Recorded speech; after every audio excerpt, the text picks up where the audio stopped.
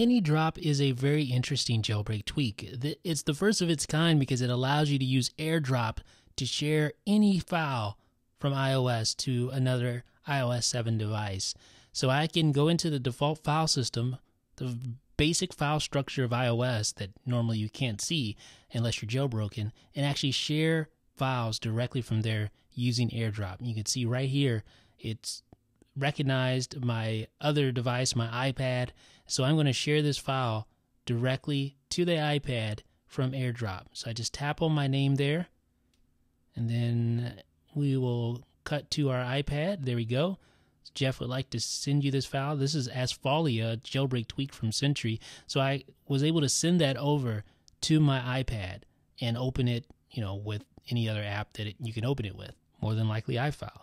There's also a receive section, so when you receive files, you can view them in here. So I've received a couple of music files, and you can look at music. So you just tap on the music section, and it'll bring up your playlist or your albums or your songs, and then you just find the album that you want to share or the song you want to share and tap on that little plus button, and then it will export that song to allow you to share it. Well, at least it should. In this version that I've been testing out, it's been kind of flaky, so it doesn't always work the first time.